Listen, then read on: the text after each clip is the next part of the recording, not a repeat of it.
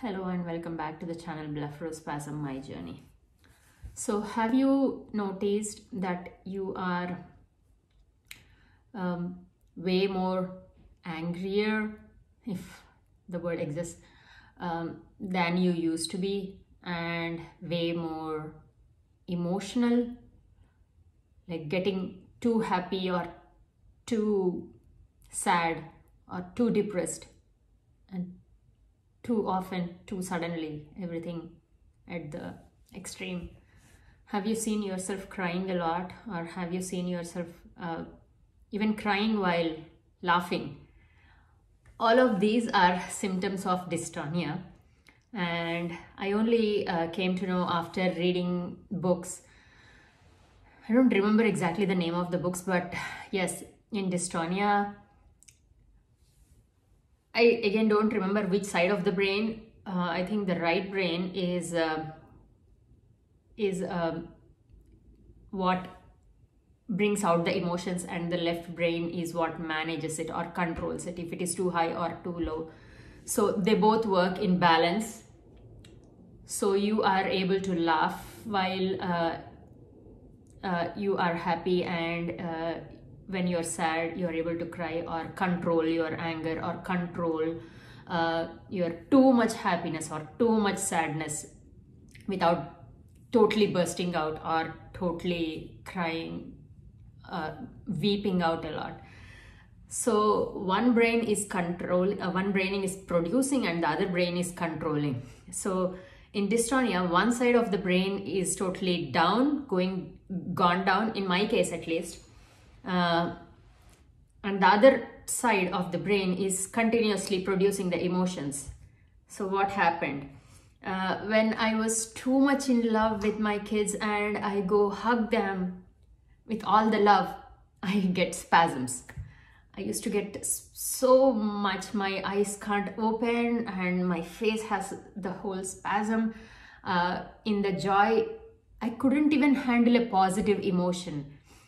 Forget about the negative emotions and all the blunders, mistakes, and bad words that came out of my mouth, or very hurtful situations that I put other people in. So when it comes to the positive emotions, continue to meditate, continue to have the positive emotions, let them out, and they will automatically come into control. You will be able to handle very soon. When I say very soon, it depends on how many years you had been having dystonia again. So every time I hug my kids now, I am hugging them out of all the love, but at the same time I'm watching my symptoms if my eyes are closing shut. So when I'm hugging them, I calm down all my muscles and try to open. This is how I'm practicing my positive emotions. So I want to hug them with my eyes open.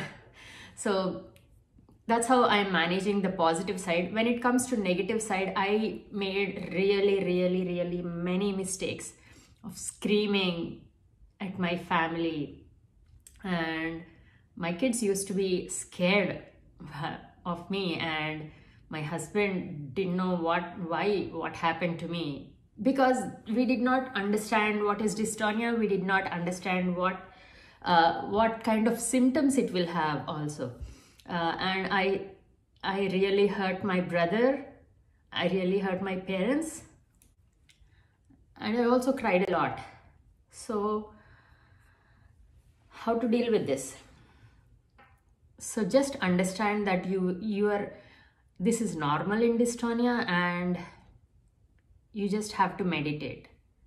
Calm down, just don't throw the harsh words, and just deal with it. Just for the first thing to deal with it is understanding that this is normal in dystonia, and understanding that these are all the symptoms. The brain is playing tricks with you, and now it's your time to say that you are the master and not the brain. And so again, I suggest meditation here. Why am I so much stressing on the meditation? So in such situations, when it comes to emotions, it gives you clarity of the situations. The more and more and more you meditate, you calm down, you relax, and it gives you clarity on the situations around you, and it gives you clarity on the people, what they are talking, how they are trying.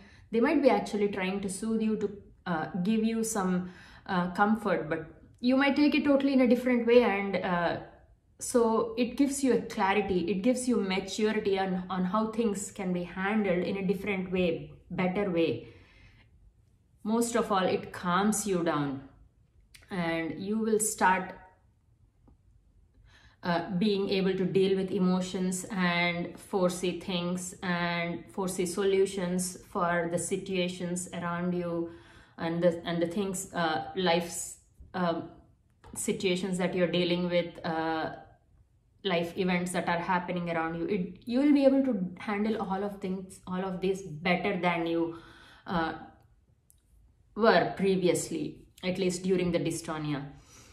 Then it will give you clarity on all the emotions, both positive and negative. It slows you down when it comes to negative. You will stop and say, hey, this is a negative emotion. I don't want to talk rudely here, or I just don't want to spill out all the words, and I don't want to hurt them. They are my closed ones, they are my loved ones. So overall, it gives you a control over your brain, and you can teach the brain that it is the slave and you are the master, and you will handle things better than how I